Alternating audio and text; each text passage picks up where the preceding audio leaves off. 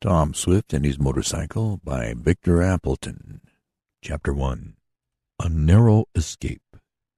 That's the way to do it. Whoop her up, Andy. Shove the spark lever over and turn on more gasoline. We'll make a record this trip. Two lads in the tonneau of a touring car that was whirling along a country road leaned forward to speak to the one at the steering wheel. The latter was a red-haired youth with somewhat squinty eyes and not a very pleasant face, but his companions seemed to regard him with much favor. Perhaps it was because they were riding in his automobile. "Whoop her up, Andy," added the lad on the seat beside the driver. "This is immense." "I rather thought you'd like it," remarked Andy Foger, as he turned the car to avoid a stone in the road. "I'll make things hum around Shopton."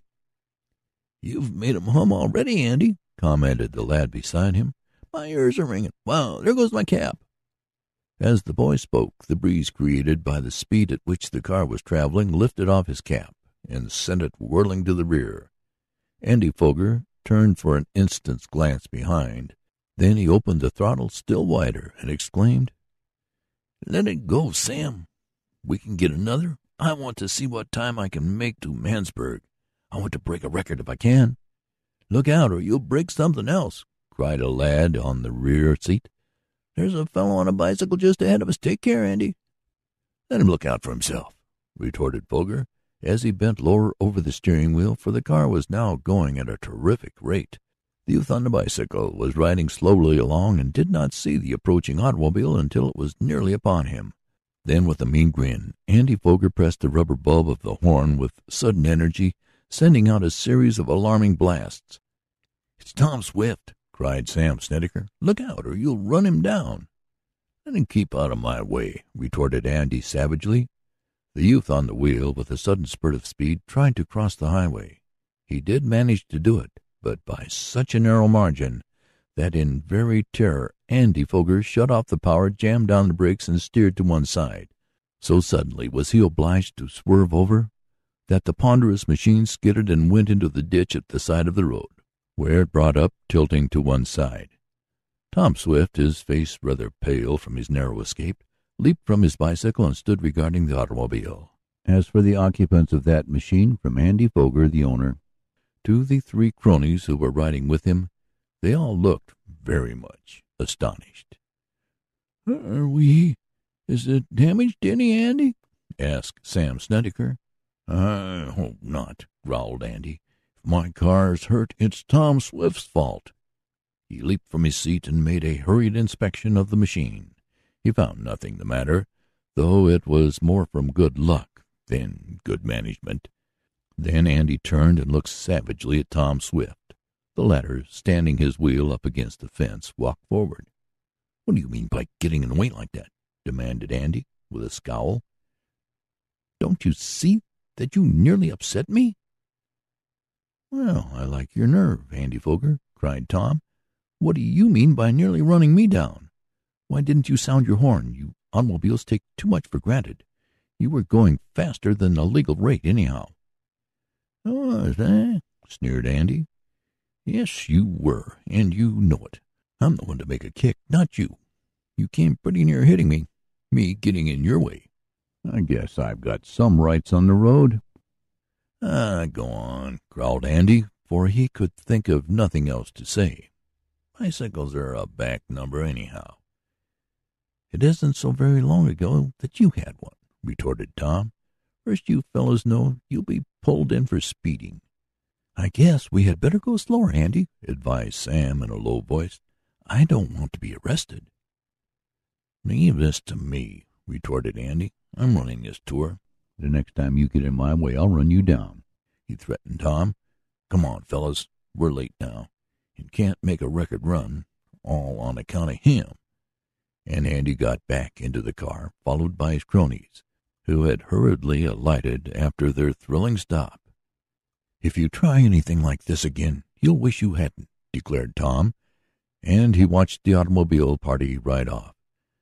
"Forget it," snapped back Andy, and he laughed, his companions joining.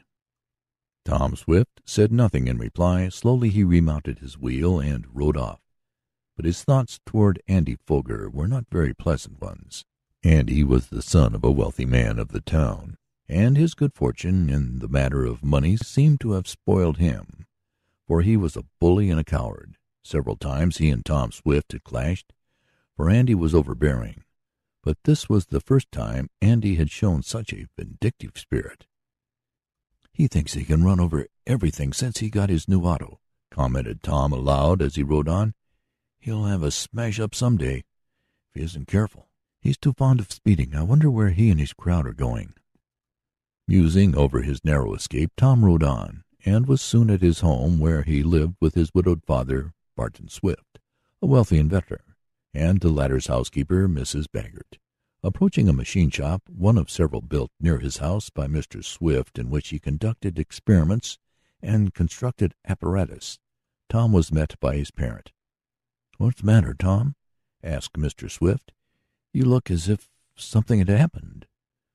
"Something very nearly did," answered the youth, and related his experience on the road. "Well," remarked the inventor, "your little pleasure jaunt might have ended disastrously. I suppose Andy and his chums are off on their trip. I remember Mr. Foger speaking to me about it the other day. He said Andy and some companions were going on a tour to be gone a week or more. Well, I'm glad it was no worse. But have you anything special to do, Tom?" "No, I was just riding for pleasure, and if you want me to do anything, I'm ready." "Then I wish you'd take this letter to Mansburg for me. I want it registered, and I don't wish to mail it in the Shopton post office. It's too important, for it's about a valuable invention." "The new turbine motor, Dad?" "That's it, and on your way I wish you'd stop at Merton's machine shop and get some bolts he's making for me." "I will. Is that the letter?" And Tom extended his hand for a missive his father held. "Yes, please be careful of it. It's to my lawyers in Washington regarding the final steps in getting a patent for the turbine. That's why I'm so particular about not wanting it mailed here. Several times before I've posted letters here, only to have the information contained in them leak out before my attorneys received them. I do not want that to happen in this case. Another thing, don't speak about my new invention in Merton's shop when you stop for the bolt." "Why, do you think he gave out information concerning your work?" "Well, not exactly. He might not mean to, but he told me the other day that some strangers were making inquiries of him about whether he ever did any work for me." "What did he tell them?" "He said that he occasionally did, but that most of my inventive work was done in my own shops here. He wanted to know why the men were asking such questions, and one of them said they expected to open a machine shop soon and wanted to ascertain if they might figure on getting any of my trade. But I don't believe that was their object." "What do you think it was?" "I don't know exactly, but I was somewhat alarmed when I heard this from Merton, so I am going to take no risks. That's why I send this letter to Mansburg. Don't lose it, and don't forget about the bolts. Here is a blueprint of them, so you can see if they come up to the specifications." Tom rode off on his wheel and was soon spinning down the road. "I wonder if I'll meet Andy Foger and his cronies again," he thought. "Not very likely to, I guess, if they're off on a tour. Well, I'm just as well satisfied. He and I always seem to get into trouble when we meet." Tom was not destined to meet Andy again that day, but the time was to come when the red-haired bully was to cause Tom Swift no little trouble, and get him into danger besides. So Tom rode along, thinking over what his father had said to him about the letter he carried. Mr. Barton Swift was a natural inventor. From a boy he had been interested in things mechanical, and one of his first efforts had been to arrange a system of pulleys, belts, and gears so that the windmill would operate the churn in the old farmhouse where he was born. The fact that the mill went so fast that it broke the churn all to pieces did not discourage him, and he at once set to work, changing the gears. His father had to buy a new churn, but the young inventor made his plan work on the second trial, and thereafter his mother found butter-making easy. From then on, Barton Swift lived in a world of inventions. People used to say he would never amount to anything, that inventors never did. But Mr. Swift proved them all wrong by amassing a considerable fortune out of his many patents. He grew up, married, and had one son, Tom. Mrs. Barton died when Tom was 3 years old, and since then he had lived with his father and a succession of nurses and housekeepers.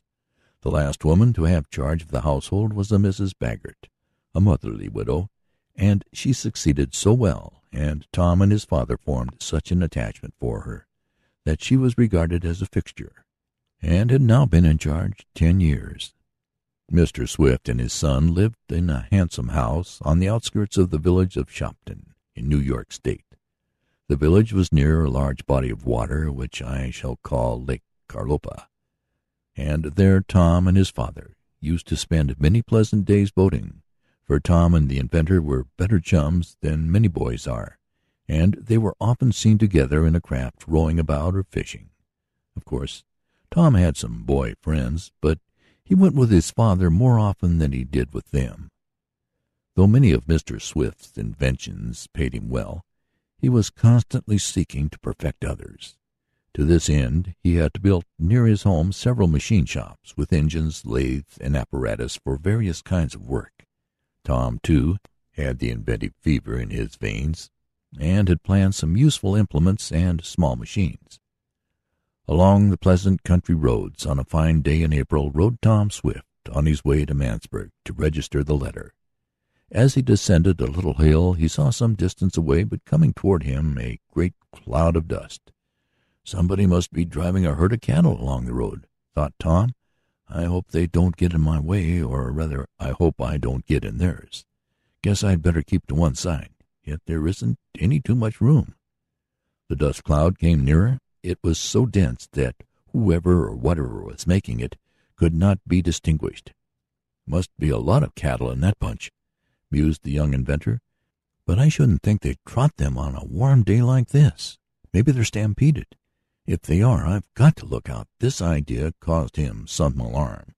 He tried to peer through the dust cloud, but could not. Nearer and nearer it came. Tom kept on, taking care to get as far to the side of the road as he could. Then, from the midst of the enveloping mass came the sound of a steady chug-chug. "It's a motorcycle," exclaimed Tom. "He must have his muffler wide open, and that's kicking up as much dust as the wheels do. Whew! But whoever's on it will look like a clay image at the end of the line." Now that he knew it was a fellow cyclist who was raising such a disturbance, Tom turned more toward the middle of the road. As yet he had not had sight of the rider. But the explosions of the motor were louder. Suddenly, when the first advancing particles of dust reached him, almost making him sneeze, Tom caught sight of the rider. He was a man of middle age, and he was clinging to the handlebars of the machine. The motor was going at full speed. Tom quickly turned to one side to avoid the worst of the dust. The motorcyclist glanced at the youth, but this act nearly proved disastrous for him. He took his eyes from the road ahead for just a moment, and he did not see a large stone directly in his path. His front wheel hit it, and the heavy machine, which he could not control very well, skidded over toward the lad on the bicycle. The motorcyclist bounced up in the air from the saddle and nearly lost his hold on the handlebars. "Look out!" cried Tom. "You'll smash into me." I'm trying not to," were the words that rattled out of the middle-aged man. Tom gave his wheel a desperate twist to get out of the way. The motorcyclist tried to do the same, but the machine he was on appeared to want matters its own way. He came straight for Tom, and a disastrous collision might have resulted had not another stone been in the way. The front wheel hit this, and he swerved to one side. The motorcycle flashed past Tom, just grazing his wheel, and then was lost to sight beyond in a cloud of dust that seemed to follow it like a halo. "Why don't you learn to ride before you come out on the road?" cried Tom, somewhat angrily. Like an echo from the dust cloud came floating back these words, "I'm trying to." Then the sound of the explosions became fainter. "He's got lots to learn yet," exclaimed Tom. "That's twice today I've nearly been run down. I expect I'd better look out for the third time. They say that's always fatal." And the lad leaped from his wheel. "Wonder if he bent any of my spokes," the young inventor continued as he inspected his bicycle.